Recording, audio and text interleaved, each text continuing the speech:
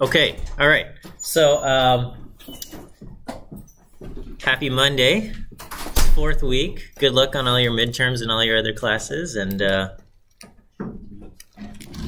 got some stuff to say. So you need to have your groups established by this Friday. And if you don't have them established by this Friday, I will just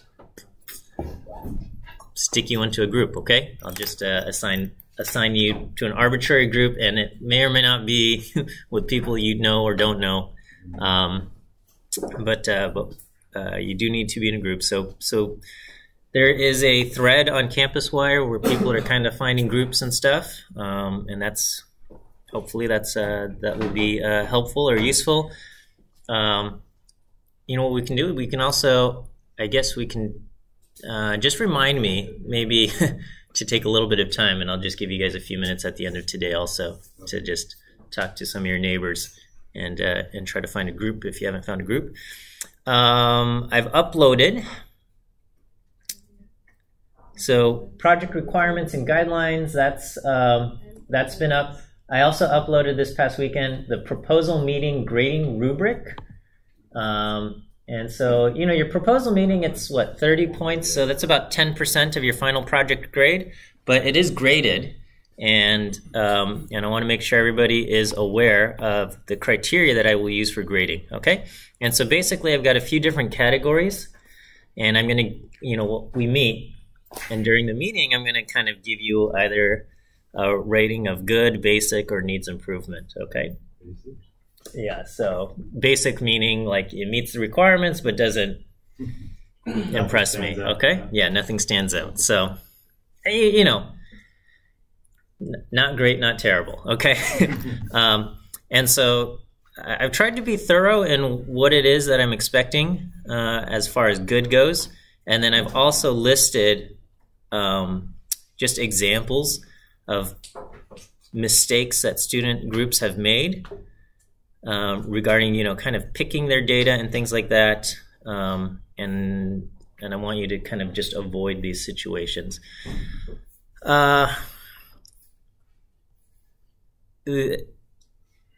Even if you can't get good in every single category, like if you kind of go through and you're like, you know what, this is a good data set that we want to work with, but, you know, we're going to end up in the basic category for this one thing, that's fine. You can still kind of work with it, all right? Even if like one of your categories ends up, or like during the meeting, you know, I might ask, well, I'm going to ask a bunch of questions and you might not be able to answer them or something, and I might rate you needs improvement. That doesn't eliminate you and say, or not, there's no elimination of groups, but just like, it doesn't mean you can't use that, it doesn't mean you can't use that data set or something, okay? But these are questions. I guess part of this and this whole thing is to help you, I guess, start looking at data with a little bit of a critical eye, because if you just kind of say, oh, here's a data set, and let's start analyzing it without really kind of questioning where it's coming from and what you can do with it, you can be easily doing a bad analysis, right? If you have garbage coming in, it doesn't matter what kind of analysis you do, it's not going to be good. So, you know, here's I looked, I did some examples, and you know, again, you know, some of these data sets, they're good data sets. It's just perhaps not appropriate to use for the class. So, for example, you know, one of them is this chronic kidney disease data. It's a good data set, but I don't think anybody of you are experts in chronic kidney disease. Maybe some of you are, but that's the thing, is that if you know nothing about it, your analysis is going to be hindered unless you pair up or team up with somebody who is an expert, right? So, you know, if you ever join some data science team, you need to have one person at least who knows the subject matter. May not be a data expert, but knows the subject matter. And so, you know, if you have access to something, and or if you're willing to do a whole bunch of kind of additional studying to learn about these kind of things, like what's a good albumin number or something, sure, I'll allow it, okay? And other things is, as you look at your data set, you know, basically during the project, what I want you to do is I want you to be able to explore interesting relationships between variables, and if you're not able to do that, I would prefer you use a different data set. So my hope is this rubric is detailed enough that you can figure out what it is that I'm looking for. If you have any questions, feel free to come to office hours.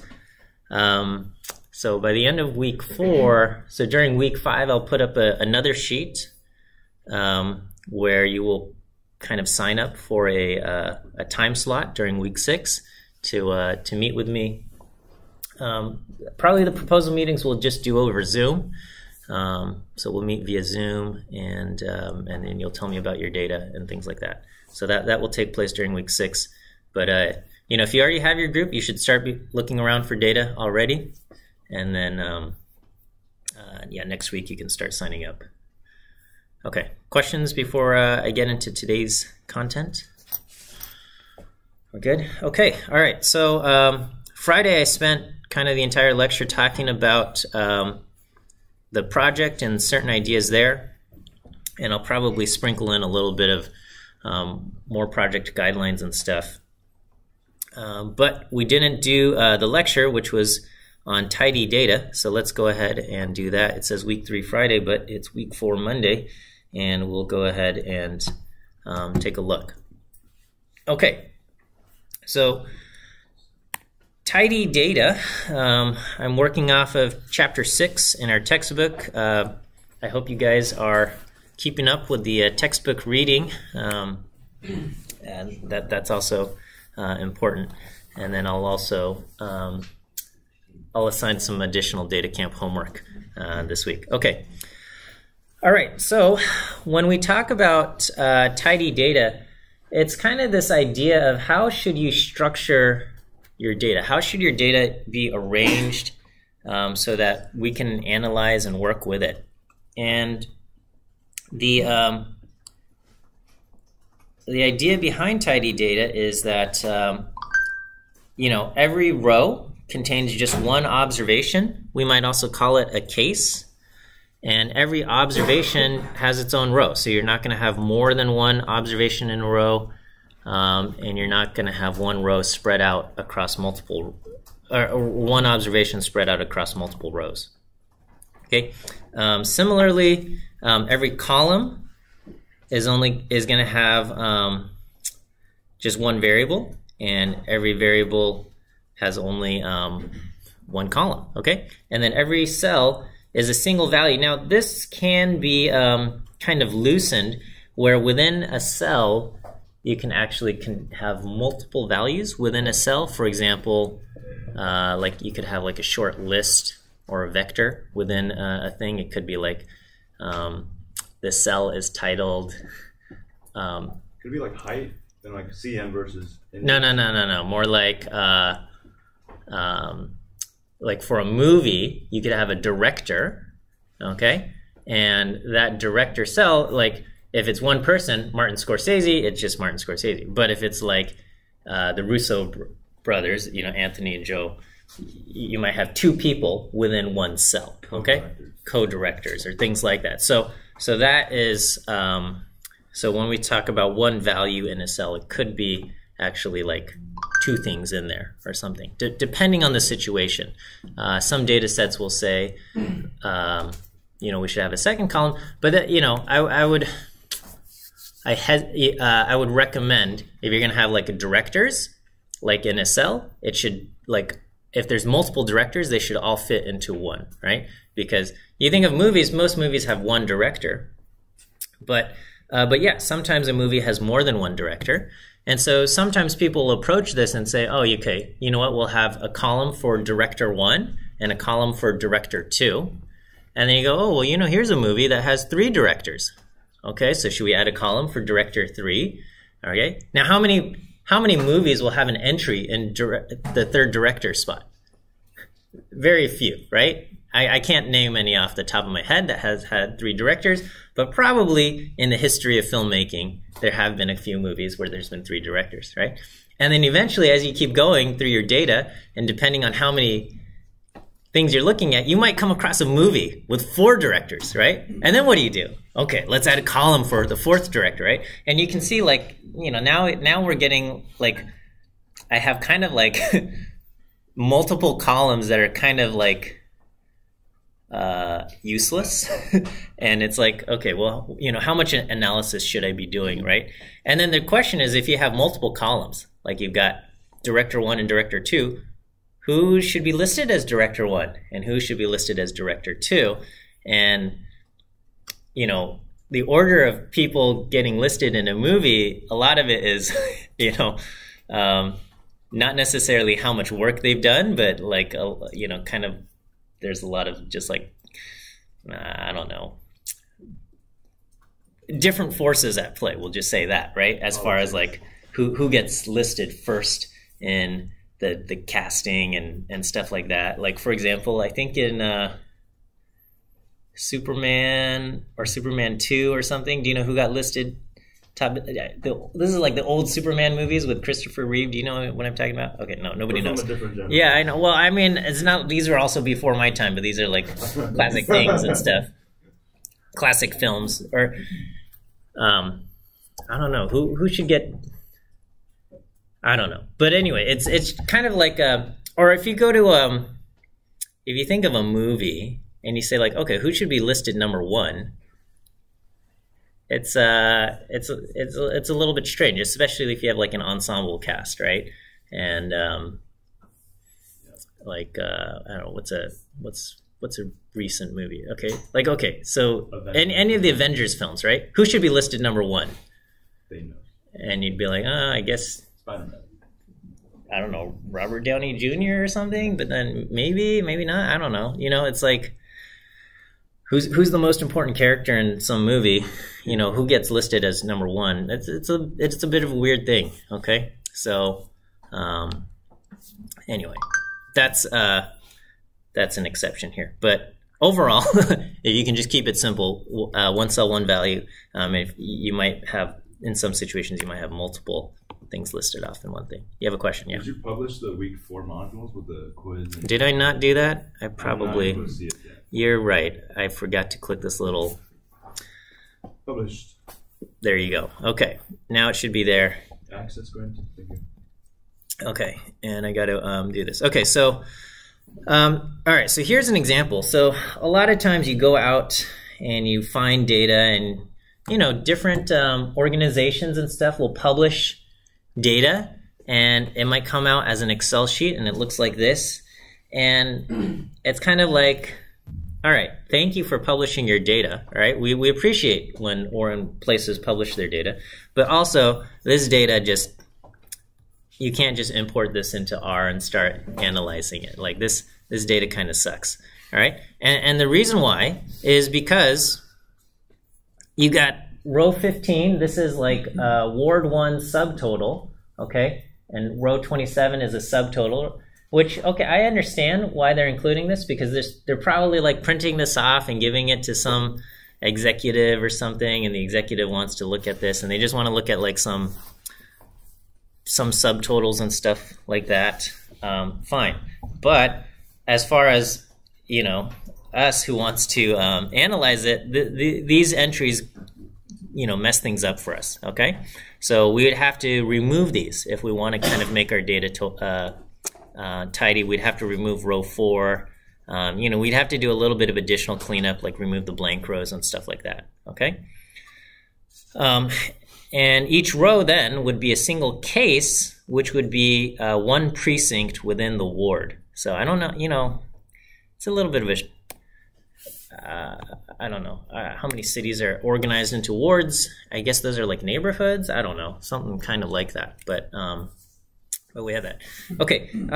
Another thing before I keep going on is we do have to talk about like what variables are, right? And variables, basically, I said, okay, each column in your data set is going to be a variable. But basically, a variable is going to be something that can vary from one case to another case, right? If it's going to be the same for all cases, that's not a variable. So if you think of something like, what is So imagine you have in your data set, you have players on a team, okay? You have players on a team, and you're going to have information about each player. And then let's say you decide to calculate the team average whatever, average points or average this or that statistic. That's going to be the same for every person on the team, right? Because it's a team average. So the team average is not a variable, okay? Values that vary from one person to another, one case to another, those are variables. So if you talk about like height, that's going to vary from one person to the next, okay? But the average height for the team is not a variable, okay? On the other hand, if you have another data set where each row is a team, okay? And for whatever reason you're keeping track of the average height of each team, that's going to vary from one row to another. So that will be a variable. So team average is a variable if each case is a team. Team average is not a variable if each case is an individual person on a team, right? And that's an important thing that we have to start to recognize and distinguish, is that in certain situations, depending on what your case is, it can be a variable or it might not be a variable, okay? As far as variables go, we have categorical and numeric or quantitative variables. These are kind of two broad categories of variables. Categorical variables record the type or the category. They often take the form of a word, so it'll be something like, what is someone's hair color? And we say their hair color is brown, or their hair color is black, or their hair color is blonde, or, you know, you might have different shades of brown, or, you know, you might have another category of people, you know, color or dye their hair, something, you know, unusual or things like that. You can also have, and then you have numeric variables, or quantitative variables, and these record some kind of numeric attribute. You have to tell us a quantity, like how much or how many. Now, some variables, like say zip code or area code, you know, your phone number area code, they look like numbers, but they are categorical variables, okay? So if we think about an area code, it doesn't respond to a quantity. So it doesn't make sense to say Joe, who has area code 818, has more area code than Jane, who has area code 562, right? Even the way we read out an area code is a hint to us that it's not numeric, right? Because otherwise we would have said Joe has 818 and Jane has 562, right? That would imply that we could kind of compare these things, and we'd say, oh, okay, Joe has, you know, 256 more area code than Jane or something. But that's not how it works, right? So just the fact that we read it out as 818 kind of indicates to us like, oh, you know what, this is not really a number, right? So you think about your zip codes, right? Beverly Hills 90210, like 90210. That's is that still part of our cultural vocabulary? The Beverly Hills zip code or something? I would say so. Okay. Yeah, question. Yeah, could you explain again the quantitative variable as explain height as a quantitative or a categorical variable? And not No, height is numeric. Height is a quantitative variable. Okay? Average team player height is not a variable. It's just a summary. So height is numeric because you can take one person and say this person is 55 inches and this other person is 65 inches, and you say this person is 10 inches taller. That kind of comparison makes sense. Okay. Here's a question. Birth date. Okay. So think about the day you were born. All right. I don't know what this is. Right. August 7th. What is it? The year 2002? I don't know. I don't know when people. I don't know what year you were born. Okay. All right. So think about your birthday. Is that a categorical or numeric variable? You should take a vote. Just write it. What do you guys think? I'm going for categorical. Depends if you write it in numbers or with you know, even with numbers like the area code, it could be categorical, right? But like if you include the year, then you could say that someone was born after someone. Yeah, the number has a physical value, even though it is probably discrete. I think if you were to turn, if you wanted it quantitative, you would say how. So birth date. okay? Yeah. The day, your point in time in which you entered the world, all right? That is a numeric variable, all right? Even if we write it out and say, my birthday is November 7, 2003, okay? It feels weird, right? November, since when is that a number, right? Or, but you think about like the march of time, right? You can think of time as a timeline, right? That's easy to think of, all right? Your birth date is a location on that timeline, okay? And it's no different than a location on a number line, okay? So you can have your location on the timeline, someone else's location on the timeline, and we have meaningful differences. You can say, I am 1 year and 2 months older than my brother. I am 31 years younger than my father, or something like that, right? These are locations in time, and we have distances between them. They are numeric, okay? Quantitative? It's quantitative, yeah, quantitative, because it represents kind of this, how much or how many it would be like. If you think about our timeline, we've picked this arbitrary time, okay? You know, of religious significance, right? But, you know, there's kind of like this year zero, right? I don't know about year zero, but there's like 1 BC and one, you know, one, you know, 1 BC and 1 BCE and things like that. Or yeah, how do we say BCE and CE, or, you know, BC and AD, or, you know, whatever. You get this kind of arbitrary point in time. Now it's like, okay, well, how many cycles around the sun have passed since then? But again, you think of a number line, right? Numbers are just locations on the number line. You have distances between them. That's fine, right? Birth dates. Argue that area code is also sort of like distances in a sense. But it's not meaningful to measure distances between two area codes. All right, it's not going to say like, oh, this person is 212 area code and this one's 213 area code, and they're closer to each other than the person who has 818 area code and 310 area code, or something like that, right? That those don't represent distances or locations. Yeah. Would it be just easier to use like the age as like quantitative though, instead of like specific birthday? But age is only good for that particular day. Okay? Whereas birth date, like, that's going to be true for the rest of that person's life. Okay? Like the age you are today, it's only going to be for today, all right? And tomorrow, sorry, you're older, okay? And somebody's going to celebrate a birthday today. Happy birthday to whoever that person is. And that person, you know, that number was different yesterday and it's different today, right? So age, sure, it's easy for us to kind of think about that, but it's also, yeah, okay. So anyway, that's my side What about rant. someone who has like a birthday on the February 28th or 29th? It doesn't matter. It's just a point in time. It's just a point in time. We just came up, as a globe or whatever, we agreed on this strange numbering system for the days, right? And you think about Star Trek, they go, oh, star date 277, whatever. They just have a different numbering system, and it's like, oh, okay, yeah, I guess if you move away from Earth, like, how should you number your days, right?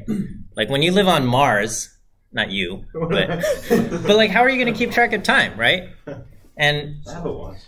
And like, are you gonna have a new calendar? I don't know. Like, I don't. You know, this is weird stuff, right? Like, everybody, the whole history of humanity has been on Earth, and so it's like, okay, it makes sense to use Earth as a central time frame and stuff. But Elon Musk will have it now. yeah, no, I don't. Well, anyway, okay. All right, categorical variables. Okay, I'm talking. Let me give you your first view quiz answer. The letter B. B as in bear. B as in bear. First view quiz answer. Or B as in black, brown, blonde. We got hair colors, okay? All right, most of the time when we record categorical data, we just write down the hair color or whatever the description is. So if it's like, you know, what brand vehicle do you drive? You'll say, oh, I drive whatever, a Ford or a Chevy or a Toyota or whatever, right? You just write that down, okay?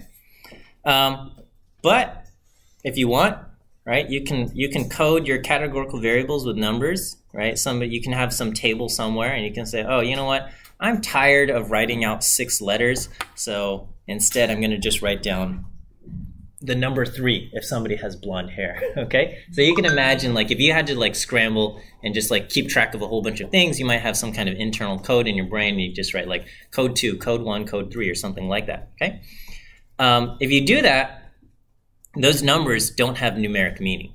They correspond to categories, right? So it doesn't make sense to say code 3 is more than code 1, and code 2 is somewhere in between there, or something like that. Okay, yeah. If you did it like based off like the color values, and they were like, Okay. is that categorical? Okay, if it has a numeric thing, it can be numeric. So you can say, so we have turned colors into numeric, but you need 3 numbers to represent a color, right? You have a 0 to whatever number, 255 for red, 0 to 255 for green, 0 for 255 for blue. And if you want to do that, you can turn all the colors into this 3-dimensional numeric variable. That's possible. You're making your life a little more complicated depending on the situation, okay? And it's probably, right? If you turn everything into zeros and ones, what could you? It depends if that 0 and 1 is if it has numeric meaning or not, okay? So, if you can have numeric meaning to the 0 and 1, it will be numeric, and if not, it's not. Okay, so I will take off huge points. All right, in your final project, if you treat categorical variables as numbers, and like if you take categorical variables and they get coded as numbers or something, like if you treat an area code as if it were numeric, and you're like, oh, we calculated the mean area code, like that's all right. I'm gonna be upset. Okay, I'm not like angry, but I'll just say I'm disappointed. Right? I'm not angry, just disappointed. Okay, that's even worse. All right.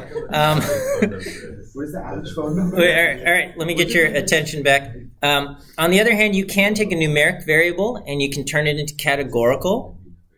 So you can take someone's age and you can say, all right, they are a minor, they are an adult. Okay. If you think about like advertising, they split you up into different demographic groups, right?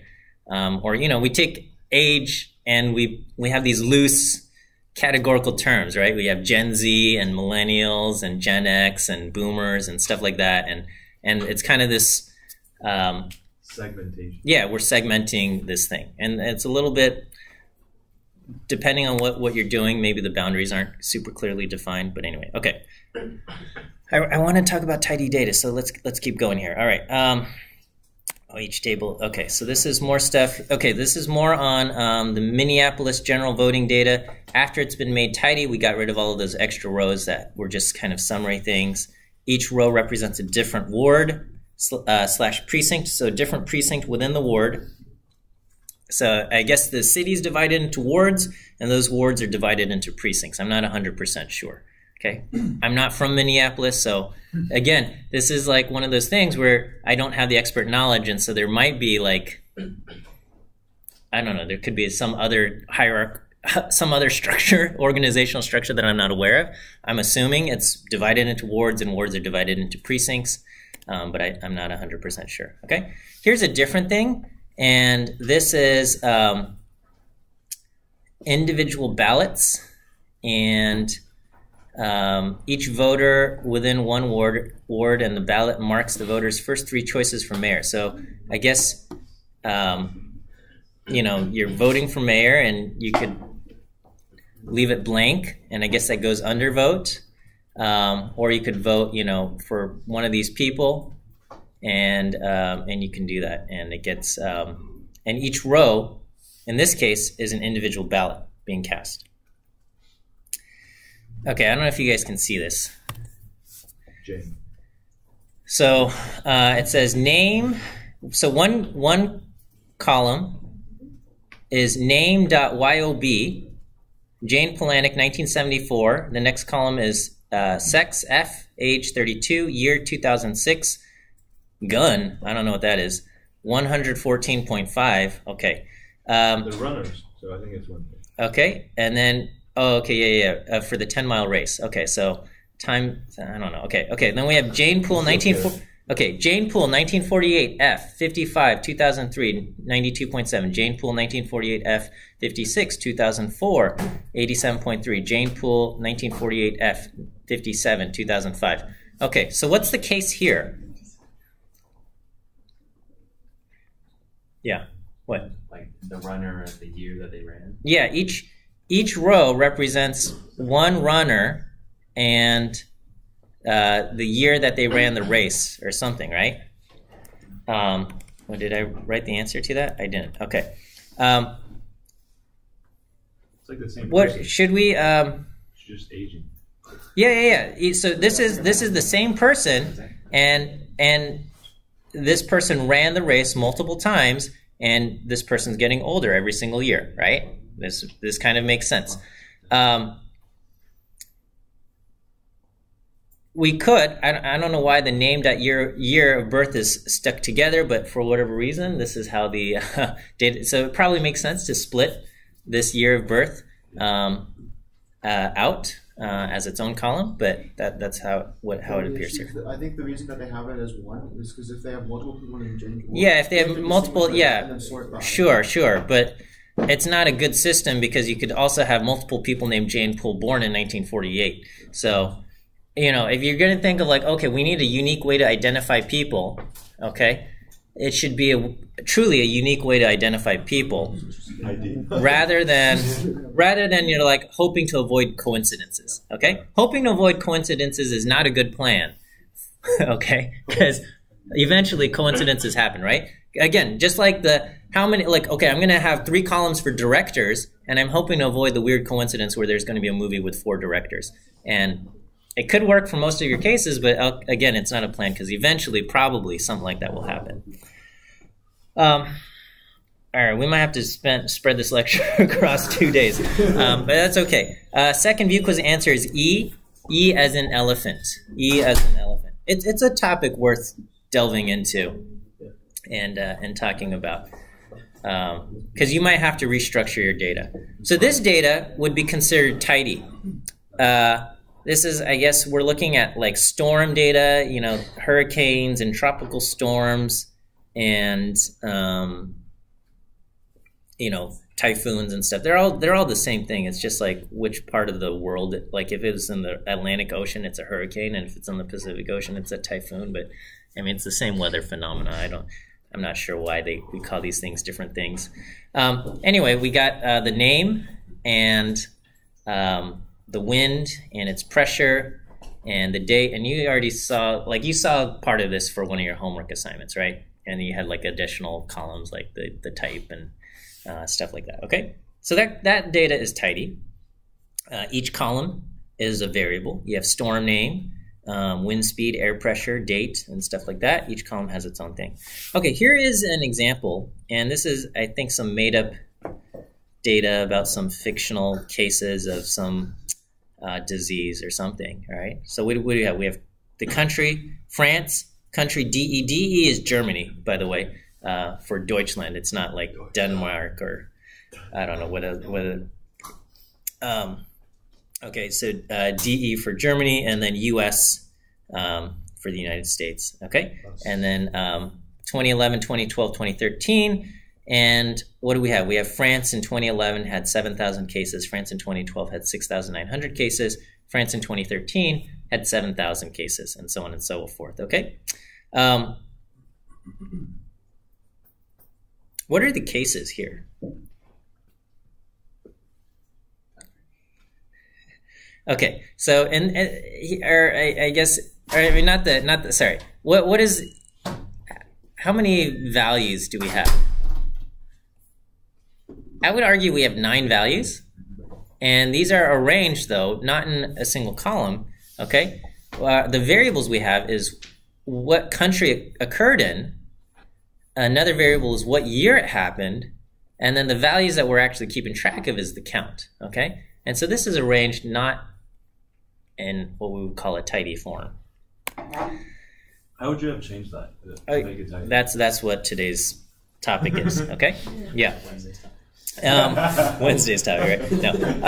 But here, I'll give you a preview. Yeah, or we'll get into it, and then we'll do more examples on Wednesday. Okay. Here's another example. All right. Here we've got city, New York, city, London, city, Beijing. Right. And then we've got particle size. New York, large particles, 23. New York, small particles, 14. London, large particles, 22. London, small particles, 16. Beijing, large particles, 121. Beijing, small particles, 56, and stuff. Right. I mean, I don't know when or if these numbers are even real or when they were recorded and stuff, but you know, as places going through like kind of industrial booms and stuff, there's often just more pollution, and they realize, oh, you know, we got to clean this up. Okay, what are the variables we have here? So right now it's arranged in this form where we have the city and the particle size and the amount. What's another way we could arrange this in a way that makes more sense? Yeah. What we could just do is we could have each city just has its own one row. City gets one row, and then we have a column for large and small. Could be different. Yeah, we would have a column for large and a column for small, right? Yeah. But right now, as it is, like I would say, yeah, the variables probably would make more sense as like what city, how many large particles they had, how many small particles they have, and you think about like, okay, how are these numbers stored? They're, you know, stored in this kind of weird. You got two values, two types of values, or two variables stored in one column. Okay, these data, they're like... Interactive portal. Alright. Okay. The data is, these are like miniature tables that you can kind of import from GitHub. And so this is just the code to get that read in. Okay. So here's the storms table. Okay. And I read it in, and it looks like this. And when you have tidy data, okay, you can just reference an entire column using the $sign. So I can do, you know, storms $pressure divided by storms $wind, okay? And I could store it just as a new column called storms $sign ratio, right? Or as you guys did in your homework, you could use the mutate, right? And you can do storms mutate, you know, ratio is equal to pressure over wind or something like that, or you just create some new column using mutate, okay? But that's, you know, a nice thing about when it's tidy is when you use mutate or create a new thing, it's going to go through and do vectorized operations, meaning to get this 9.15, we did 1007 divided by 110. To get the next number, we did 1009 divided by 45, 1005 divided by 65, and we and it's going to match them up and calculate, you know, a new value for every single row. You had a question? I was just going to ask, is there an advantage to using this function over the other one, over mutate? Yeah, so the advantage of using the $sign is this is built into base R, and you don't have to load in a library like tidyverse. I'm a big fan of the tidyverse, and you know, it adds a few extra seconds to your, you know, startup time. You know, you have to like load that library every single time, but I do think the advantages it offers is pretty great. But yeah, you have these vectorized operations like this. Okay, so here are the cases table, and what we want to do is we want to make it tidy. And so I said we have one column for country, one column for which year it occurred in, and then a column for how many cases occurred in that year. Okay, so how many rows will this table end up having? What will the resulting dimensions of this new table be? Yeah.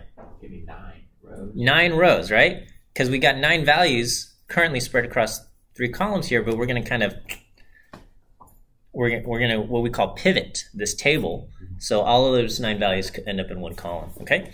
And so, so to make these tidy, all right, so what will the resulting dimensions be?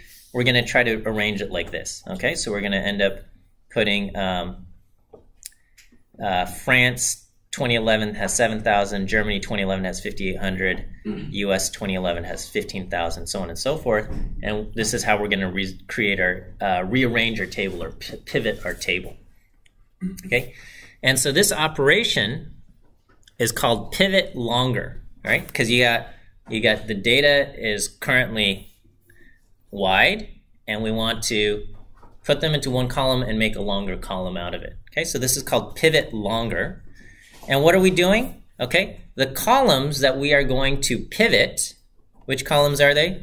They're the columns 2011, 2012, and 2013. And what this pivot operation does is it takes the column headings, and the column headings become the entries into this column called year. Okay, and then the values, these 9 values, become the entries in this column called N. Okay, so or I guess in our column we call it cases. So you can just specify cases and then columns, and you have and here I say take the columns 2011 through 2013, and then I give it just kind of 2 arbitrary names. Okay, I used names that make sense. All right, we're going to say, okay, the column names, the names that were at the top, 2011, 2012, 2013, those are going to get gathered into one column, and that column we're going to put those names into the column called year. Okay, and then the values, they get gathered into a column or pivoted into a column, and we're going to call that column cases. But these things here, the year and the cases, that's an arbitrary thing. We could name them whatever we want. So like bad names, but you could, all right? You could call it when it happened, all right? And you can call it how many, right? These are not ideal names because, you don't want to put spaces in your column names, okay? If you really need to like have a space, use an underscore, okay? Because otherwise, like just trying to reference a thing, you got to use these backticks or escape out the spaces. It just makes headaches, right? So same thing with like naming your files and stuff. I highly recommend using underscores rather than spaces. I know like on all of your systems, they all support spaces in your file names, but just recommendation, put underscores, yeah. What is the difference between names to and values to?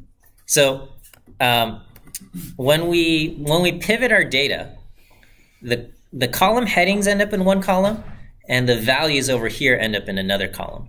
What do you want to call those 2 columns that you're going to pivot your data into, right? And so the column headings go into whatever name you want to call this. Here we're calling it year. That's going to be the names too. The values, whatever you want to call this, is going to be the values 2 column. So you have the names 2. So it's just whatever you want to put on this. If you don't specify anything, I think they call it names and values. Is the ordering as well? Yeah, it's always default names. I mean, when you specify arguments, you could say values to this and names to this, and it'll figure it out. But yeah, default it's going to be names and values. Okay. Yeah. Is there a way to go backwards? Because absolutely, that's the other side. Yeah. So you have pivot longer, and you have a reverse operation. What do you think it's going to be called? wider. Pivot wider. Okay. Wow. All right. Okay. Then that's here. We're going to fast forward. Okay. So we have this thing, right? The pollution, and we have the values in one column right now, and we want to pivot these values from one column into 2 columns. So we're pivoting it wider. Okay. And that's what we're going to do, right? So we're going to have 1 row for New York, 1 row for London, 1 row for Beijing, and this is going to be pivot wider, okay? I guess we're going to have to save that for Wednesday, just because I have a few more examples of like a little bit of like pivot longer, right? So because there's a few things that we're like, oh, we have such a toy example that it's like, oh yeah, of course this makes sense. But then in real life, you often have your data, it's a little bit messier and stuff. And what happens if I said pivot longer? Okay, you know what? Let's save this. We'll save this till Wednesday. We'll do more of this. I want to make sure this all makes sense. Let me give you your last view quiz answer, and then the remaining time I'm gonna have you guys find your groups or work on that. Okay. So last answer for today is the letter A. Isn't that last 2? Do I need to give you your last 2? You gave me the second one. You did. I did give you the second one. Oh, that's all right. Okay, I'll tell you in secret. All right. Okay. Last answer today is A. A as in apple. Third answer is A. A as in apple. Okay, so I will end my lecture here, but don't leave. Okay, I want you to spend the last few minutes. If you haven't found a group, just talk to neighbors and see if you have common interests or something. Just find a group. If you already have a group, why don't you guys start making arrangements for like when you guys are going to start meeting up? Okay. All right. So we'll put this on hold and we'll see you on Wednesday.